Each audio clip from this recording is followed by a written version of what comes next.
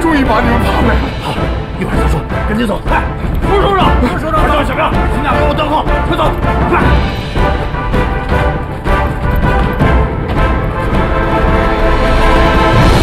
爸，人都放出去了。好，趁着这个机会，把小鬼子监狱给他炸了。咱们干脆把所有的雷全给他用上。好，要玩就玩痛快的。来，炸他滚蛋！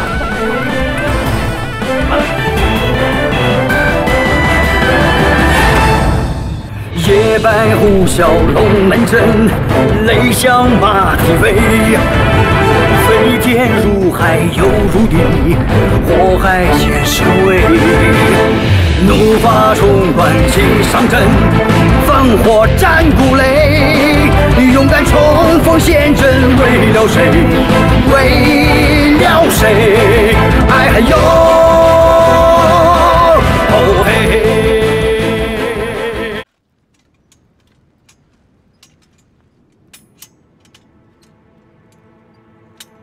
小辫，这案瞄准了，一定要一枪毙命，千万不能让这个狗汉奸给跑了。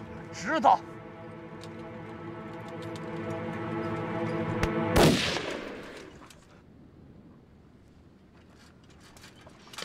日完了，让汉奸给跑了呀！干啥呢？啊？谁让你背后打枪的？谁命令的？这，赵小龙，你干什么呀？你干啥呀，刘奎？啊？你背后动枪，你这样做丢不丢人啊？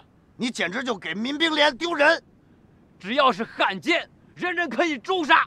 啥汉奸啊？人家文小博那是给他爹上坟来了。即便他是汉奸，哪怕他是敌人，也应该在正面战场上明刀明枪的干。你这算啥呀？背后捅刀子，你丢不丢人啊？啊？鬼鬼祟祟、偷偷摸摸的。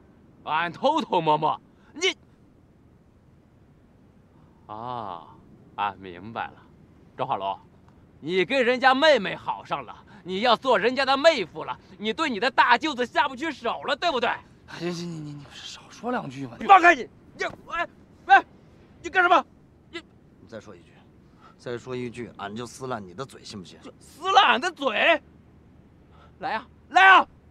赵化龙，别以为你当了连长就了不起了，你吃里扒外，我还不能说你了。俺问你，文小博是不是汉奸？你凭啥要放走他？化龙，李书记，你看看呀！啊！先放手，先松手。咋回事啊？为啥打枪？你问他。李书记，你给评评理。俺刚才让葛小辫伏击汉奸文小博。文小博？对啊，打着了吗？让赵化龙、赵连长给阻止了。李书记，你说他一个连长，为谁要阻止俺除汉奸呢？你要再多说一句，俺现在就撕烂你的嘴。刘奎啊，这个文小博呢，这次回来是给他爹奔丧的，说明他还是有良心的，而且是个孝子。放了就放了吧，就算给他一个重新做人的机会。李书记，我少说两句吧。这件事情到此为止啊，大家该忙什么都忙什么去。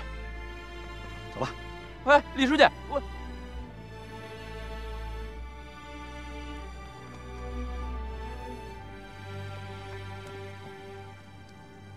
都是你害的，化龙哥。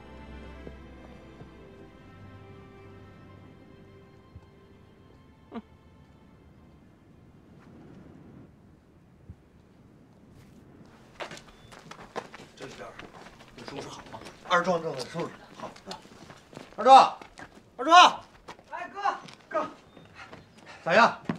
快了，很快就收拾好了。华龙啊，今天这是一个军事扩大会议，会来不少人呐。主要是听首长安排这个反扫荡的具体任务，你们一定要配合警卫排，做好所有的保卫工作，同时提供所有的保障。赵化龙同志，哦，首长，哎呀，赵化龙同志啊，你可真是个奇才呀！刚才我认真的、仔细的检查了一遍这个会议前的安保工作，做得很不错，非常认真，非常仔细，一丝不苟。赵家庄的民兵同志们都辛苦了啊！等会议结束之后，我一定向军分区领导申请，嘉奖你们。谢谢首长。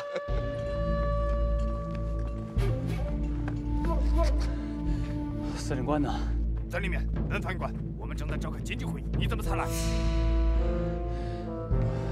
我看命去了。大泽山一带的武工队，以及赵家庄形成的游击队，对我交通要道，青岛到海洋到蓬莱一线，造成了极大的威胁。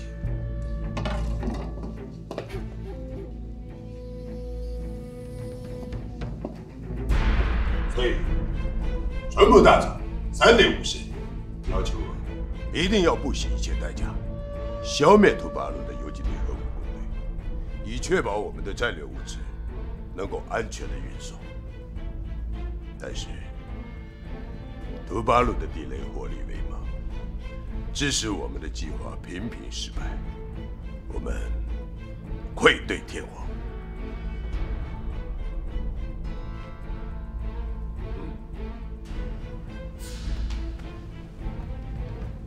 为了更好地对付土八路的地雷战，我今天要告诉大家一个秘密：八路军的高级首长302，事实上是我精心策划的一个圈套。